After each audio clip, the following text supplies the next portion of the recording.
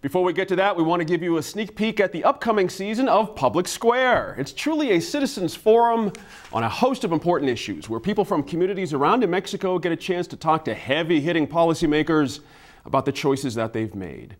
Hosting Public Square this year, a very familiar face to us on New Mexico in Focus, Gwyneth Dolan. There she is. Gwyneth, the conversation is certainly civil, but from what we've seen so far, nobody's pulling any punches. Let's watch.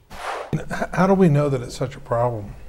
I mean, I heard Gwen saying earlier that the remediation numbers are huge, and how do we know? Each one of my kids has had to take remedial courses before they've gone on to the regular class courses, and I think that we've been pretty darn good parents, and it is an issue, and I don't want to diminish it. I think that we need to look at some of the struggles that we have and to really tackle them so that we can get our kids to where we need them. You know, I graduated from West Mesa High School.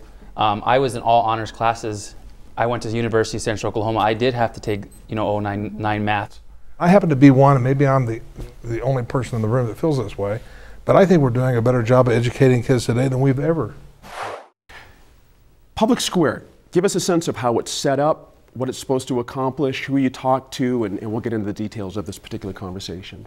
Well, the beginning part of the show, we bring somewhere around a dozen community members together and just ask them to talk about an issue in their lives. And one of the things that we're focusing on this time is student success, how well we are doing at getting them ready to go to college and succeed, or to leave high school and get a job and do well.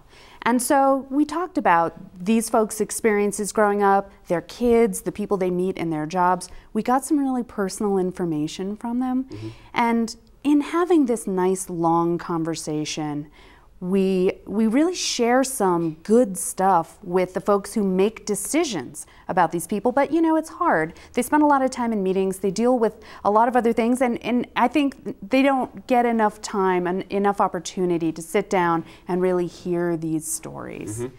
That's what I'm excited about. When you have citizens in the room with policymakers to talk about these things, there's a bit of a different answer wheel from policymakers, if you get my drift. It's not like they're talking to the press or somebody else. Now, we saw Winston Brooks, certainly, but you talked to some other folks too, including Hannah Skandera.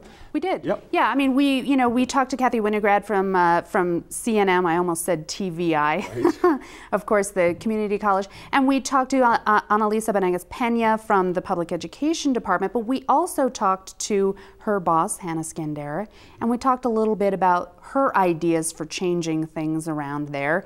We, in the last legislative session, saw her A through F grading system go through for public schools in New Mexico. She's now asking the feds to take that as part of No Child Left Behind, as a waiver to substitute the way we do things for some of the requirements in No Child Left Behind. Mm-hmm. I understand Senator Bingaman is in the mix somewhere. What was the conversation like there? Senator Bingaman he thinks of himself as the education senator. He's always been deeply involved. He's got a huge history of experience here, and it was great to get his insight on these situations. He's got some very strong ideas on what we should be doing.